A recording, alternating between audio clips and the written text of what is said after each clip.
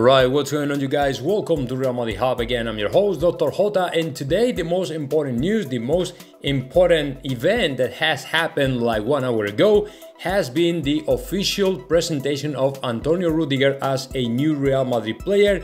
He's been talking about everything, how the signing was made, when, and all this stuff. And of course, he said something really important for Los Madridistas, and it's basically that he's coming to win pretty much everything. He said something also very interesting when he confirmed the interest from FC Barcelona, and actually they have some contacts and they were talking about a little bit. They were talking about the signing, a possible signing a little bit, but finally it didn't happen because he only wanted to play for Los Madridistas. But before to get started with Antonio Rüdiger, just let me give you a quick update on the news, on the signings, on the possible names that might become Real Madrid players.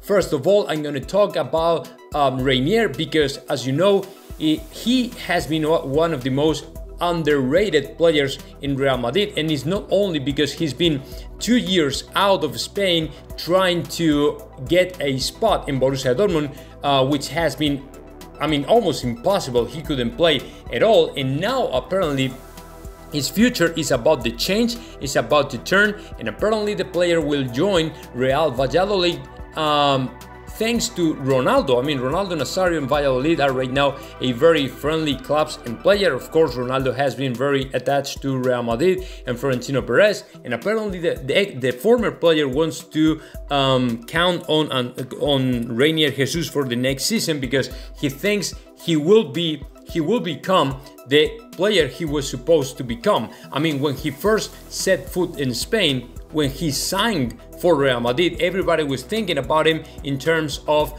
another promising racing star, and it didn't happen because he went on loan to Borussia Dortmund, where he was supposed to become a better player, trying to adapt to the European soccer and stuff like that. But it didn't happen because first it was not Tuchel, but the other guy, Marco Rose, and the other guy that was coaching the Borussia Dortmund, I can't recall the name right now, but they didn't give him the opportunity to do anything in Borussia Dortmund, and he's been on the bench basically for 2 years in a row. That is pretty, I mean, that is obviously pretty bad for Real Madrid, and something has happened, and Ronaldo Nazario wants to really rescue the player and put him back on track, put him back on the top elite soccer, and that it's going to be in Spain, which is good news as well, because the more time you spend in Spain, the more chances for you to have the citizenship, right? The double citizenship. That is good for Real Madrid, because as you know, it has been a big problem, a big concern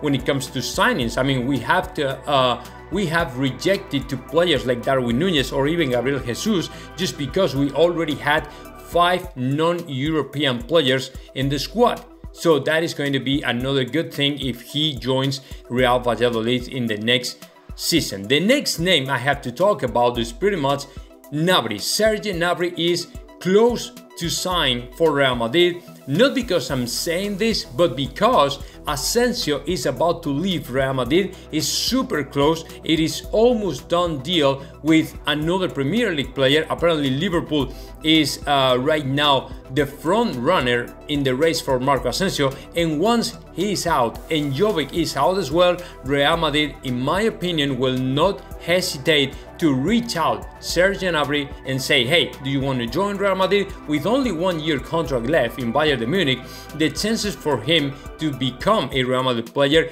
go to the roof. I mean, only 1 year left, and he doesn't even want to renew his contract with Bayern Munich because he wants to try something new.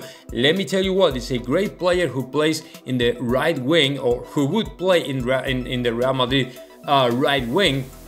He's scored last season 14 goals in the Bundesliga, 17 total, and all those numbers are good enough for me to sign a player. I mean, it's an argument for him to become a Real Madrid player, because if you don't have any other right winger, because Marco Asensio left, because Gareth Bale retired or left or whatever it is, you have to have a player like Gnabry. You want to have a player like Gnabry in the as a target, right? So if Real Madrid goes ahead and sign the player, I will be super happy because he's another good player that might come to Real Madrid, super physical guy, and or who can provide to Real Madrid with more power and strength and velocity and speed and things like that. So to me, that'd be awesome. And now let's get into the official presentation of Antonio Rüdiger. As you know, he's been presented with Real Madrid as a new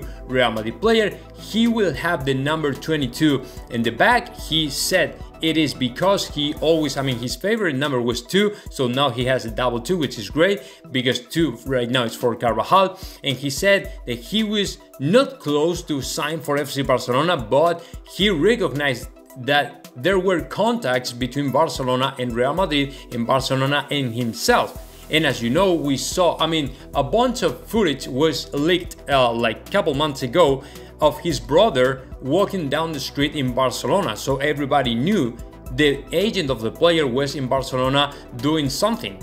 And that something is he was trying to, I mean, he was listening to Barcelona, what they had to offer or what they have for him or something like that. But once he took over, once he took control over his future, he decided to come to Real Madrid because apparently he had a call from Carlo Ancelotti convincing him the best choice for him it was to join Real Madrid. And of course, he said, I will utilize you. I mean, you're not coming right straight to the bench because you will have chances for playing in the starting 11, which is great because to me, it might happen to see in Real Madrid David Alaba inching towards the left, Antonio Rüdiger in the center, and Militao inching towards the right, which means a defense of 3 defenders instead of 4 defenders. Which, I mean, it's very assumable by Real Madrid and it's something very doable in terms of settle down a good strategy and change it completely facing the next season. So let's see what happens. I don't know. I mean, I really don't know. I'm really interested and curious about what Carlo Ancelotti has in mind, what is the plan with Antonio Rüdiger, but of course it might happen. And of course he also said, with, I mean, 20 years old is a very good age in terms of soccer skills, experience, expertise and things like that. So it's not all at all, in my opinion. He's bringing a lot of, like I said, expertise to Real Madrid, and of course in physical condition wise, the most important thing he will provide with to Real Madrid is the power, is the strength, is the speed. You know what I'm saying? The guy is super fast, and I have seen a bunch of videos of him, I mean, carrying up the ball like crazy and passing through the different defenders, completely frustrated because they are unable to stop him, right? So that is great because the guy can put the ball in seconds, can put the ball from your defense in the attack line super quick. So that's why it's very important to have these kind of players, very tactical players, but at the same time very physical players, because that is Real Madrid what has been lacking the most over the last years. Now the thing is changing a little bit, and with David Alaba, Militao and Camavinga, Fede Valverde is changing a little bit, but to me Real Madrid still has to add up more players like this. So that is basically what the presentation of Rüdiger was about. And of course, if there's something new in terms of new players, signings or transfers, departures or something like that, I will keep you posted, guys. For now, let me know your thoughts about that. Just comment in the section below, and of course subscribe to my channel, Real Madrid Hub.